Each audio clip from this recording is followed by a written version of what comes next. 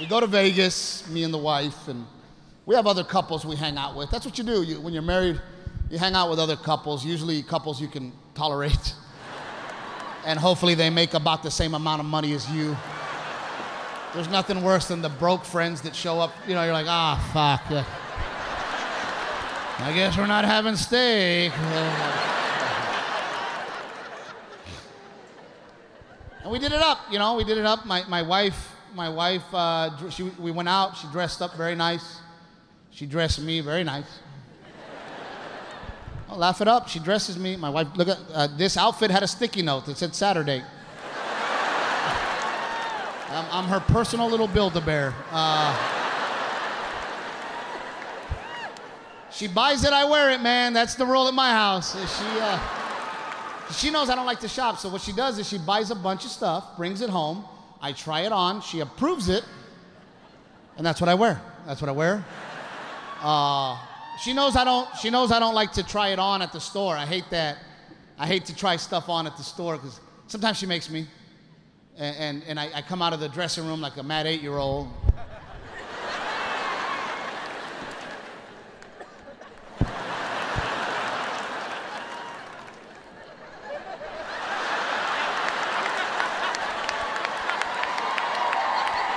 Can we go? Can we go? So we're in Vegas with my buddies, and we go out and get bottle service. You know, me and her, we get bottle service.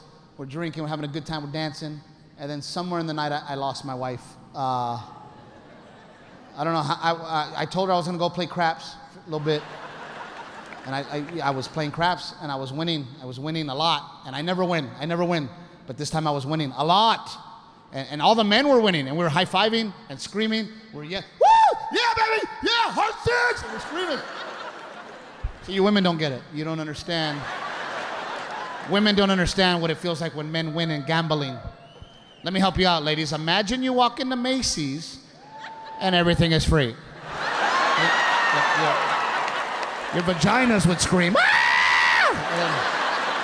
And then there'd be riots and dead people. But at first, so we're winning, we're having a great time, we're drinking, and we're winning, and we're high-fiving, and then all of a sudden I hear, "Are you freaking kidding me?" And all the men at the table got scared. They're like, "Oh shit, is it mine? Oh shit."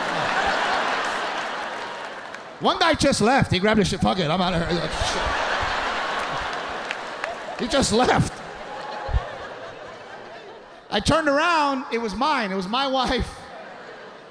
And she was in her pajamas, free-range titties out. She was pissed. I said, "Hey, babe, get over here. We're winning." She says, "Are you kidding me right now?" And I go, "What's your problem?" She goes, "My problem is it's 9:45 in the morning. I've been calling you for 4 hours. I thought you went to jail." Which I could understand. I've been to jail several times in our relationship. She said, "Get over here right now." And the Crown Royal that I was drinking asked me to ask her if she wanted to go to breakfast. I go, "You want to go to breakfast?" She says, "Get over here right now." And all the men were like, you should go. She looks pissed. You know you're in trouble when your wife comes out in sleepy clothes, no bra. You're in some shit. Never once have you seen an episode of Cops where a woman's wearing a bra. Never. You're in trouble. She says, "Let's go." And my wife was stomping through the casino, and I couldn't keep up because I was going like this. I was in so much trouble walking through the MGM Grand that other men, while I was walking by, were getting in trouble. Other women were like, "Look at him, you piece of shit. Look at him. Are you gonna be like that? How are you gonna be like that? Remember last time we came to Vegas, you motherfucker, you did that shit to me. Her tits are out, poor girl. She's over there picking them up at 4 in the morning. Goddamn shit."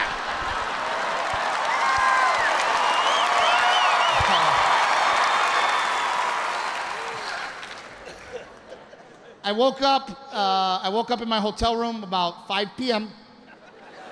naked. I was naked, which leads me to believe that I tried to rape my wife. I try to rape her sometimes when I'm drunk. My wife was gone. She was gone. And so was the money. I'm pretty sure I know who stole it. But I didn't press charges because she didn't press charges on me trying to rape her. So she came home about 7 p.m. with a lot of bags. She put them on the floor and became the auctioneer. Let me tell you what I bought, motherfucker. You don't respect me, I don't respect you. See that shit right there? Full price, motherfucker. Full price. Bought that shit right there. Needed another Louis Vuitton? Got it, motherfucker. Check that shit out. Normally, I buy Steve Madden's. That's what I buy, Steve Madden's, because I respect you and I don't want us to spend too much money. I don't buy Jimmy Choo's, but today, motherfucker, Jimmy Choo's.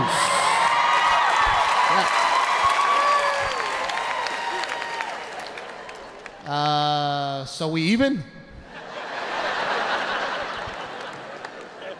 Most men in here are like, yeah, that's how it works, yeah. Hell yeah.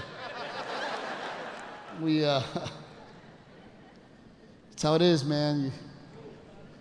You do it though, don't you? You just, God, I hate her. Sometimes I wish my wife would get hit by a truck.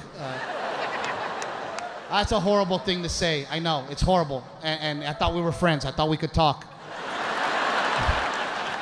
Sometimes I want out, all right? I'm gonna be honest. Sometimes, not all the time. Most of the time it's good, but sometimes I want out.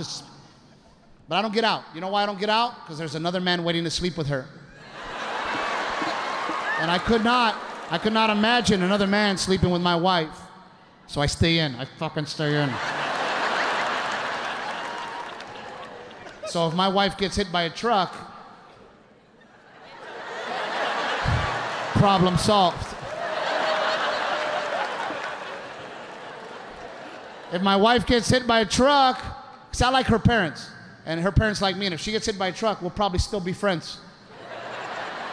And here's the best part. I can be a complete drunk, and people will defend me. Hey, man, why is Steve drunk all the time? Shh. His wife got hit by a truck.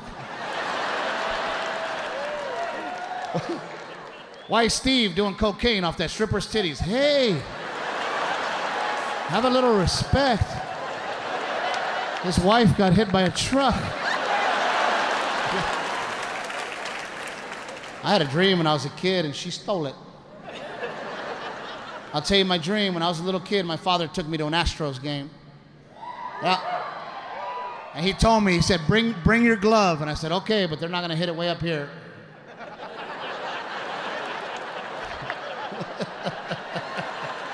And I sat up there like as a little kid, and I looked down, and I used to see those guys that sat behind home plate. And I used to tell myself that one of these days I'm gonna grow up, I'm gonna make money, and I'm gonna be the guy that sits behind home plate. And I'm proud to say last year I was able to do that. I was able to do. Don't clap, don't clap, don't clap. Don't you dare clap. My wife was involved, Captain Evil. That's what I call my wife, Captain Evil. She's like a messed up superhero. If I'm ever having too much fun, she will show up. What's going on over here? What are you, smiling? We gotta go, we gotta go. I'm tired, I'm sick, I'm hungry, I'm cold, I'm hot, I hate him, I hate her. Fuck!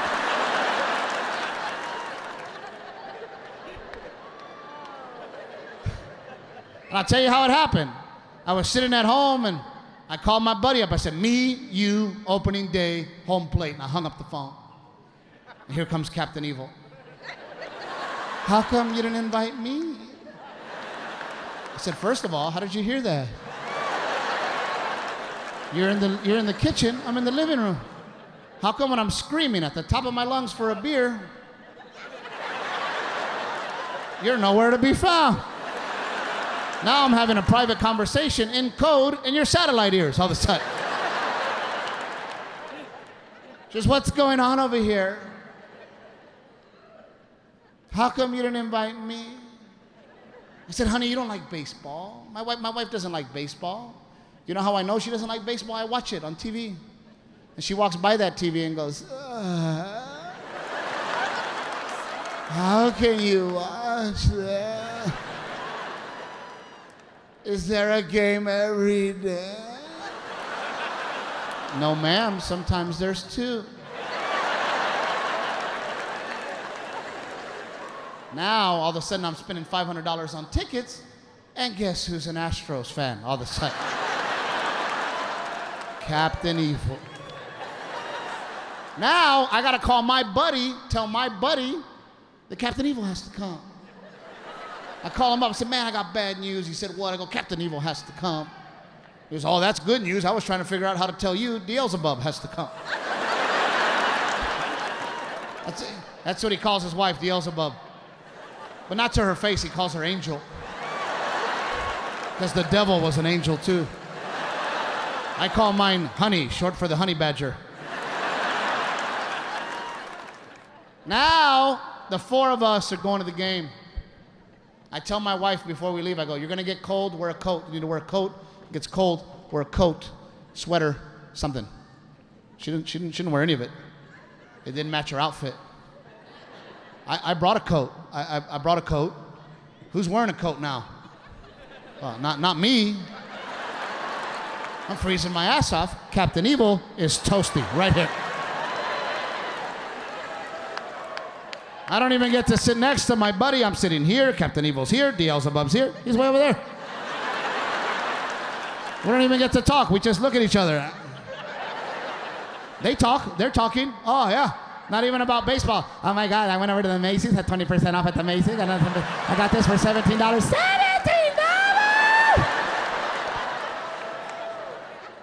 I wonder if they sell wine. Baby, think they sell wine? Go check if they sell wine. Am I watching the game? No, like an asshole. I'm walking around trying to see if they sell wine. And I can't ask just one person. I have to ask the entire stadium. Because God forbid I sit back down with no wine and my wife sees another woman with wine. Then the entire game I have to hear, she has wine. How come she has wine? Look, she has wine. That's wine. I can tell that's wine. That's wine. She has a good husband. I'll go get it. Fuck it. I'll just go get it because you don't care. You don't care about me. You don't care about me. Her husband cares. She has wine. Look at that's wine. I can tell that's wine. Shit!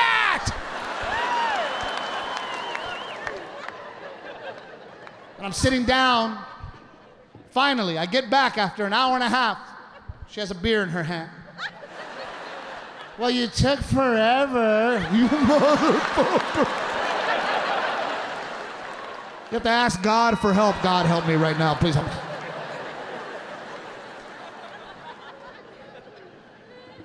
Finally, I sit down, and I'm finally enjoying the game that I've dreamt about. And every time they would hit a foul ball, I would jump out of my seat. So would my buddy, hoping the foul ball was coming to me. The foul ball would go off, and I'd jump up. About the fourth time, I looked back at my wife. She goes, you're an idiot. You know that? I said, really, honey? Because if Louis Vuittons were flying over that fence, there'd be some dead bitches here at the Astros. Tickets would be $3,000 a ticket. And somehow we'd find room in our budget for that!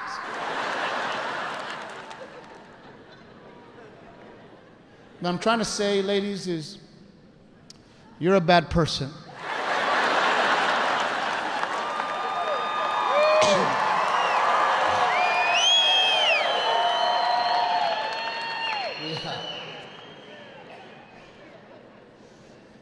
Sometimes, you know, okay, first of all, nothing's yours. You get married, it's not yours anymore, nothing. Nothing is yours. Sometimes I go to McDonald's, man, I don't care, I get crazy. I go to McDonald's for dinner. I might call her first, I'm not stupid. And I don't know why I call her, I already know the answer. I know what she's gonna say. Go, hey babe, I'm going to McDonald's. McDonald's? McDonald's? Are you sure you want to go to McDonald's? Yeah, I'm pretty sure. I drove into the McDonald's. I called you, asked you if you wanted McDonald's. I'm pretty fucking sure. Oh, if you like making decisions, don't get married. My wife makes decisions for me. I don't even know why she asks. Hey, babe, how many hot dogs do you want? I'll take 3. 2. I said 3! I said fucking 3! You think you should have 3? That wasn't the question. That was not the question. The question's how many do I want? And the answer's 3! Sometimes I say 4. I say, give me 4. She'll still bring 2. She'll still bring 2.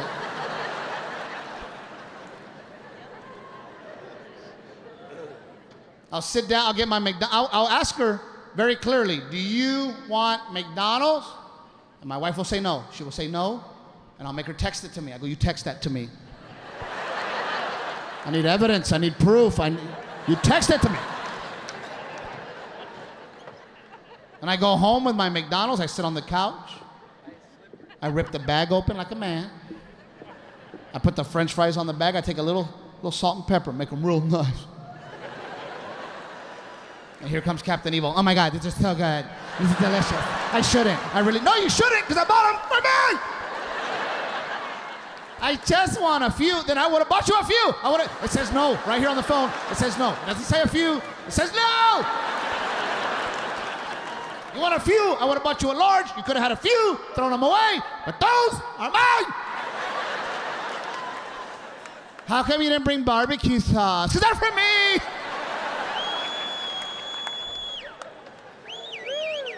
She'll get the last one, that piece of shit.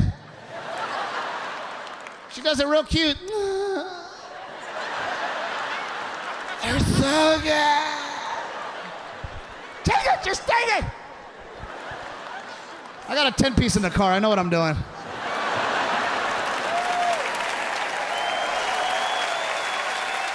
I'm Steve Trevino. Thank you very much. Thank you. Thank you.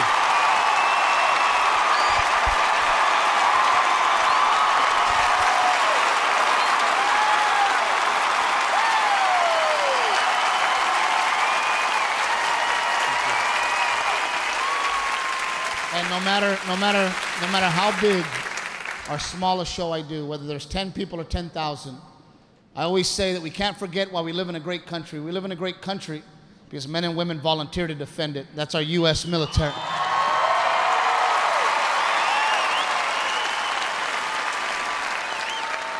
Tonight, and let's also not forget that there's some men and women in this room that served in the Vietnam War. Let's not forget about them. All our Vietnam vets. Give them a round of applause, please.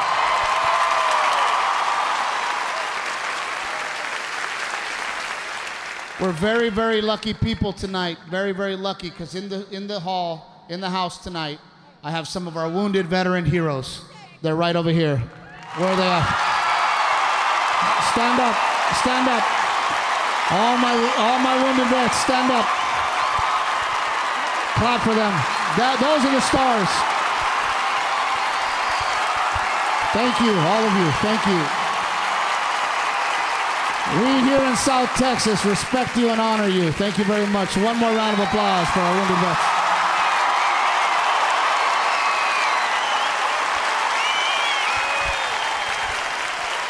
And now, ladies and gentlemen, from right here in Corpus Christi, Texas, how about a little Rancho Grande?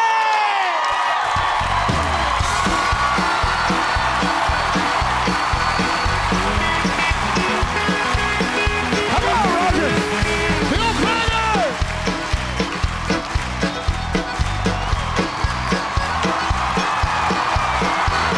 Allá en el Rancho Grande, allá donde vivía.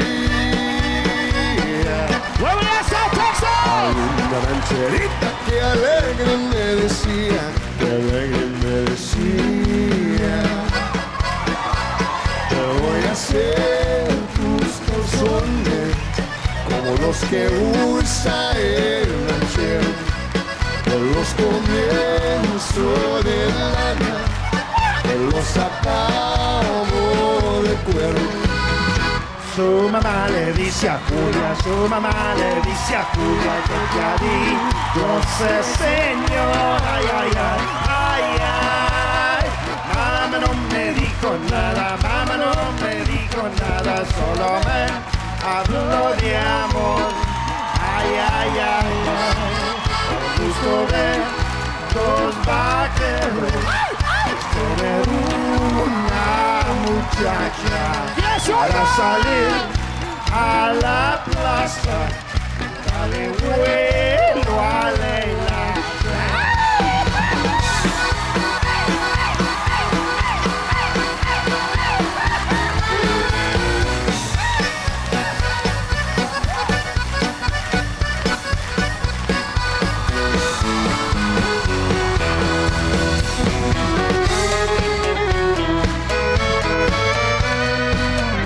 Let's bring the whole family up here.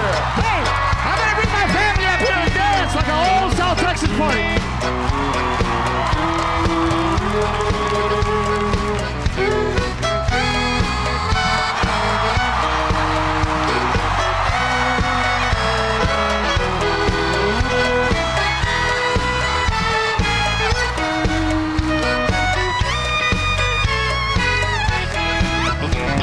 Allá en el rancho grande, allá donde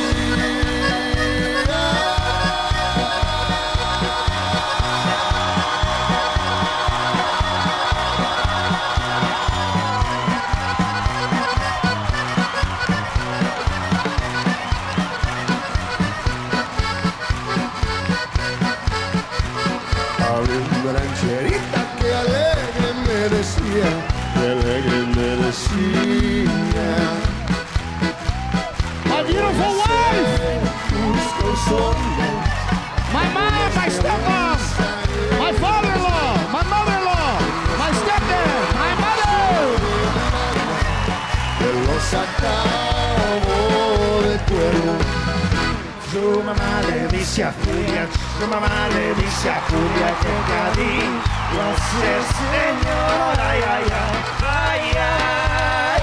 Mamá no me dijo nada, mamá no me dijo nada, solo me habló de amor, ay, ay, ay, ay. Cuando se muera mi suegra, debe el querer boca abajo. Porque si quiere salirse, que se meta más abajo.